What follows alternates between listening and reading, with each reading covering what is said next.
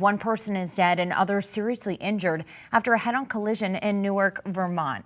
Police responded to the crash around 8:30 Thursday night on Island Pond Road. Troopers say the driver of a Toyota Tacoma crossed over the center line, hitting another car traveling in the opposite direction.